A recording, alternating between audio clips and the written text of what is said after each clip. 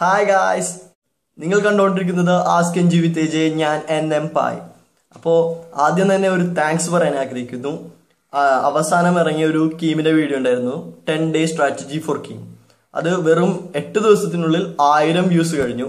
ഇത് ആദ്യമായിട്ടാണ് എൻ്റെ ഒരു ചാനലിൽ ഒരു മലയാളം വീഡിയോ 1000 വ്യൂസ് കിടക്കുന്നത്. അപ്പോൾ എല്ലാ മലയാളി പ്രേക്ഷകർക്കും ഇത് കണ്ടുകൊണ്ടിരിക്കുന്ന എല്ലാവർക്കും ഒരു നന്ദി പറയുന്നു. അതുകൂടാതെ കുറെ സബ്സ്ക്രൈബേഴ്സിനെയും കിട്ടി, കുടുംബത്തിൽ കുറെ കൂടുതൽ പുതിയ അംഗങ്ങൾ വന്നു. അപ്പോൾ ഇതുവരെ സബ്സ്ക്രൈബ് ചെയ്യാത്തവർ ഇപ്പൊ തന്നെ സബ്സ്ക്രൈബ് ചെയ്യുക. സോ ഇന്ന് ഞാൻ വന്നിരിക്കുന്നത് paper analysis, KEAM 2019 PAPER-1 analysis.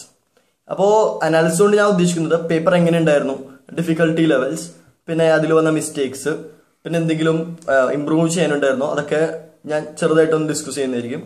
അപ്പോൾ അനാലിസിസിലേക്ക് കടക്കാം.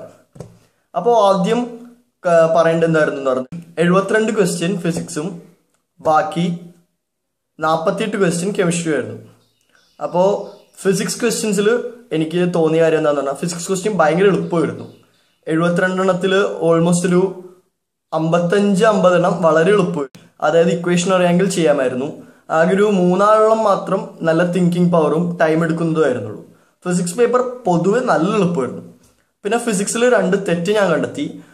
ഒരെണ്ണം എന്തായിരുന്നു എന്ന് പറഞ്ഞാൽ, ഒരു ക്വസ്റ്റ്യൻ ഉണ്ടായിരുന്നു, എർത്തിന്റെ റേഡിയസ് പെട്ടെന്ന് പകുതി ആയാൽ ടൈം പീരീഡ് അഥവാ ഒരു ദിവസത്തിന്റെ ഡ്യൂറേഷൻ എത്രയായിരിക്കും. അതിൽ കൊടുത്ത ഓപ്ഷൻസ് 6, 8, 12 എന്നൊക്കെയായിരുന്നു. അതിൽ ശരിക്കും ഉത്തരം 8.4 എന്നാണ്. അവര് അപ്രോക്സിമേഷൻ ആണോ ഉദ്ദേശിച്ചതെന്ന് എനിക്കറിയില്ല. പിന്നെ ഒരു തെറ്റ് ലോജിക് ഗേറ്റ്സിന്റെ ക്വസ്റ്റ്യൻ, അത് ഭയങ്കര തെറ്റായിരുന്നു. എന്റെ കുറെ സമയവും പോയത്. അത് എങ്ങനെ കിട്ടാലും അതിന്റെ ആൻസർ 0001 ആണ്. പക്ഷെ അങ്ങനെ ഒരു ഓപ്ഷനും കണ്ടില്ലേ, അതെനിക്ക് ഭയങ്കര തെറ്റായിട്ട് തോന്നി. അപ്പൊ ലോജിക് ഗേറ്റ്സിന്റെ ക്വസ്റ്റ്യൻ തെറ്റായിരുന്നു. പിന്നെ നല്ല ക്വസ്റ്റ്യൻ എന്ന് പറയാൻ 2 എണ്ണമായിരുന്നു.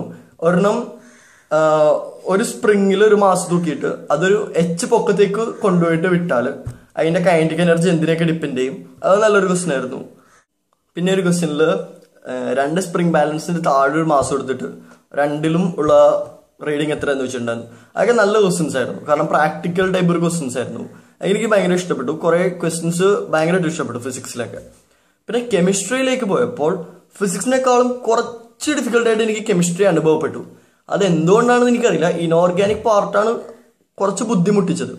കാരണം ഇനോർഗാനിക് കെമിസ്ട്രിയുടെ പ്രശ്നം എന്താണെന്ന് പറഞ്ഞാൽ, ഞങ്ങൾക്ക് ട്രെൻഡ് ഫോളോ ചെയ്തിട്ട് ഒന്നും ആൻസർ ചെയ്യാൻ പറ്റൂല.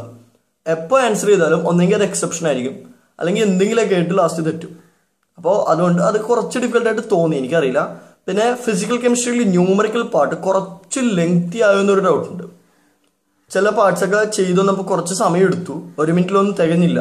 അപ്പോൾ ഫിസിക്സിനെക്കാട്ടും കുറച്ചുകൂടി സമയം എടുത്തത് കെമിസ്ട്രി ആയിരുന്നു എന്നൊരു തോന്നലുണ്ട്. എനിക്കറിയില്ല നിങ്ങൾക്ക് എങ്ങനെയായിരുന്നു എന്ന് കമന്റ് ചെയ്യാൻ താഴെ, അപ്പോൾ എനിക്കും അറിയാൻ പറ്റും. പിന്നെ ഒരു കാര്യം ഉണ്ടായിരുന്നു, ഒരു ക്വസ്റ്റ്യൻ എനിക്ക് ഒട്ടും ക്ലിയർ ആയില്ല. ആർക്കെങ്കിലും മനസ്സിലായെങ്കിൽ ഒന്ന് കമന്റ് ചെയ്യാം. ഒരു FCC ക്രിസ്റ്റലിന്റെ ഒരു ക്വസ്റ്റ്യൻ ഉണ്ടായിരുന്നു, അല്ലെങ്കിൽ ആർക്കെങ്കിലും മനസ്സിലായെങ്കിൽ ഒന്ന് കമന്റ് ചെയ്യാം. അത് എനിക്ക് ഒട്ടും ക്ലിയർ ആയില്ല.